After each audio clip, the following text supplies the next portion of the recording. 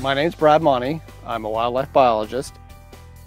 I want to explain to you about our spotted owl conservation plan. That's the portion of the habitat conservation plan.